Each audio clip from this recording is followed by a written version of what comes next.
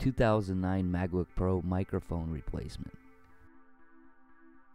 Start off by shutting down and flipping over the MacBook.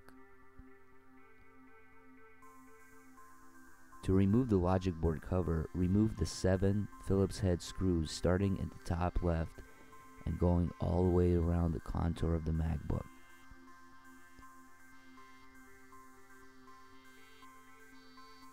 Once you remove the 7 Phillips head screws, now remove the 3 long Phillips head screws. Lift up and remove the logic board cover. Before you begin, disconnect the battery. Logic board removal.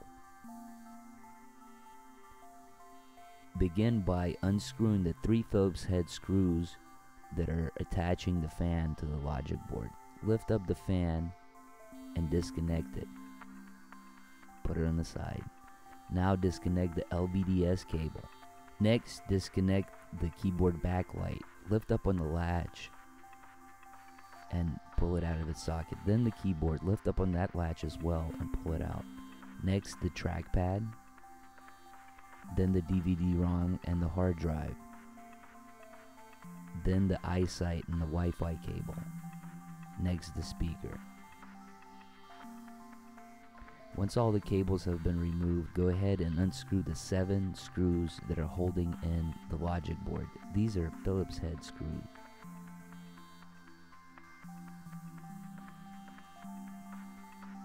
Pry out the glued-in microphone with tweezers. This might be a little difficult, but this is a very important step that cannot be skipped.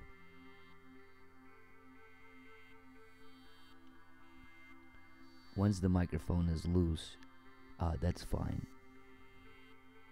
Go ahead and lift up on the logic board, pushing all the cables out of the way. Lift it in an angle. It's still connected to the DC in board. Flip it over and disconnect the DC in board.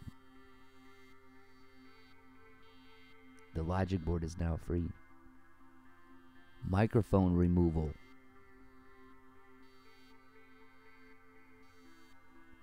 Pry the microphone apart from the speaker, gently tracing it down.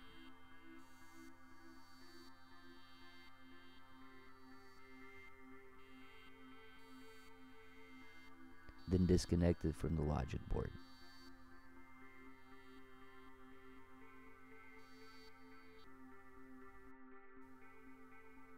Microphone reinstallation.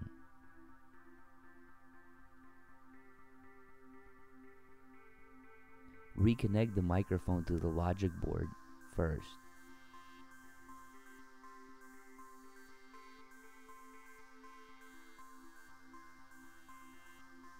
Then trace down the microphone along the speaker. Tuck it in.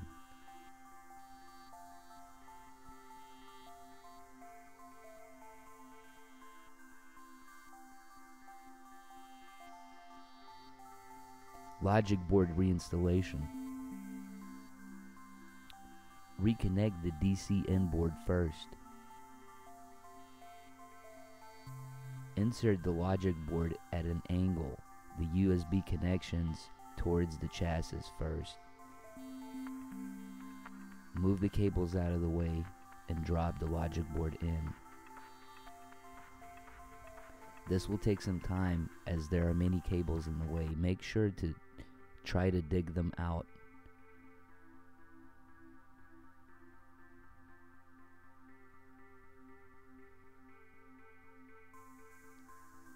Once the board is positioned, look over all the cables and make sure that nothing is trapped underneath.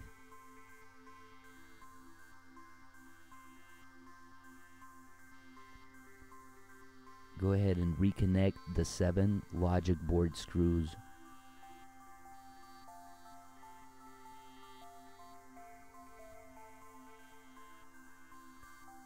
Once the screws have been reconnected, reconnect the speaker, then the Wi-Fi cable,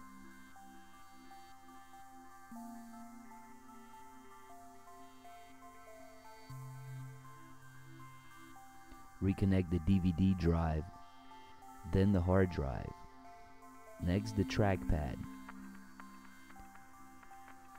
Now reconnect the keyboard backlight. Make sure that the eyelash is up and insert it using tweezers.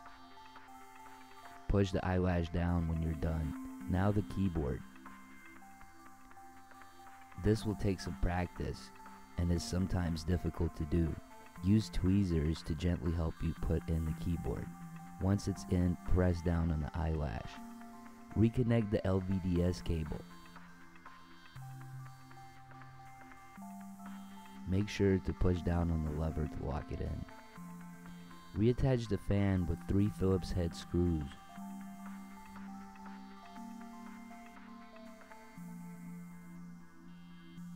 Now reconnect the fan to the logic board. Make sure that the microphone is in the correct position, otherwise the microphone quality might be in jeopardy. Reinstall the LVDS bracket on top of the microphone. Screw it in with 2 Phillips head screws.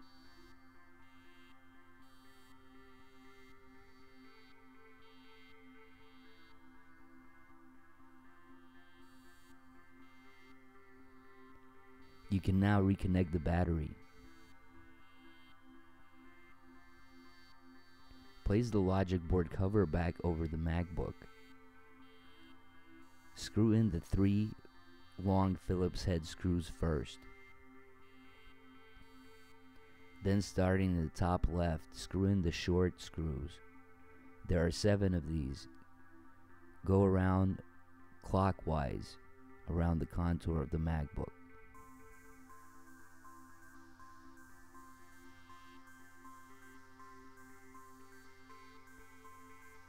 Once the unit is reassembled, perform a SMC and NVRAM resets.